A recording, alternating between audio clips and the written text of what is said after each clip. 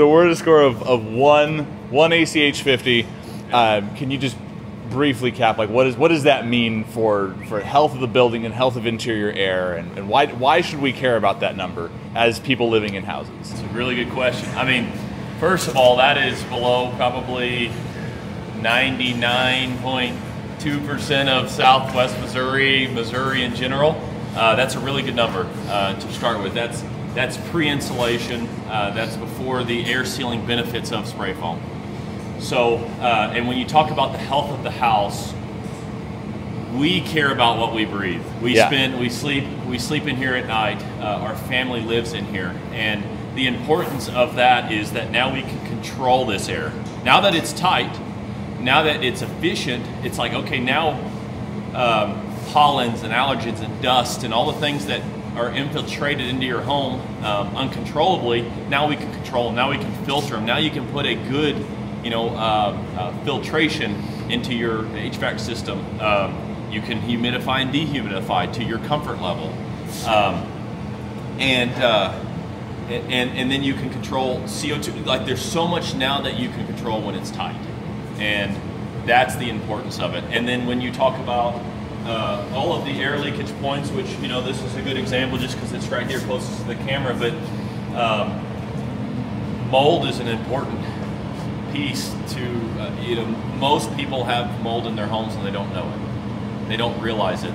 And in most traditional homes, they have mold, but there's so much air leakage that it may not affect their health directly, but it's there. And areas like this are a good example of that, where you have cold air infiltrating into your building, it finds a warm substrate or surface. If it infiltrates here and it wants to hit a piece of metal or the back plate and it wants to sweat, there's an opportunity for, and a lot of people say, well, what does mold need? It needs air, it needs a food source, and moisture. Yeah. Well, here's your food source. There's your cold air, and there's your condensation.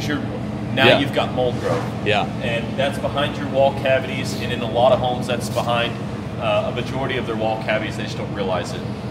So in doing what we did today and how you're going to insulate your house, you're going to eliminate the chances of that. Yeah. Which, again, make it now a controlled environment, so now you can do whatever you want in that environment.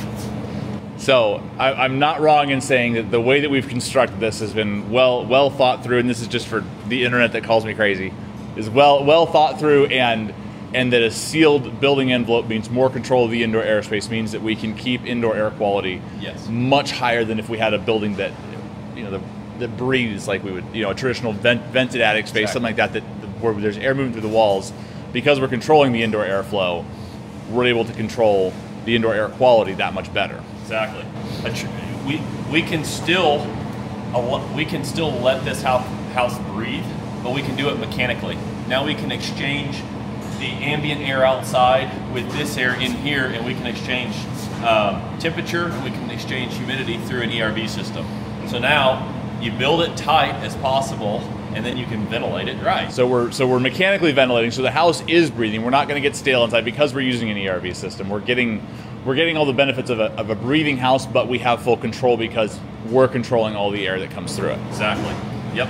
And in doing so, you reduce those air exchanges, which is, most of that is energy. So now you're reducing your utility bill as well, and the energy usage, the carbon footprint, and down the list. So how much better is a fully sealed build like this as opposed to something with like traditional fiberglass? If we're going to do fiberglass bats and a blown-in insulation in the ceiling, how is indoor air quality better with a spray foam versus? Hard to measure it, hard to quantify it, but energy, we typically see anywhere between 30, in a properly air-sealed house like this, we typically see between a 30 and 50% reduction in energy usage. And then in doing so, you're improving that air quality dramatically. There's a lot of factors that lead to air quality. If you have a dog that's outside rolling in the dirt and it runs inside, right? Yeah. You give up. Well, your envelope didn't matter. You let the dog in. Yeah.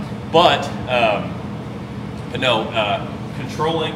Whenever your air is infiltrated, it's bringing dirt, it's bringing pollen, it's bringing all of the things that you don't want into your house with it. So, so spray foam is the air sealing is huge, and that's it's the belt and suspenders. So what we did today is the belt. We're going to spray foam it next, and that's the suspenders. Now we know that the envelope is sealed properly. Yeah. Well, awesome. Thank you so much for coming out and doing this. Yeah, absolutely.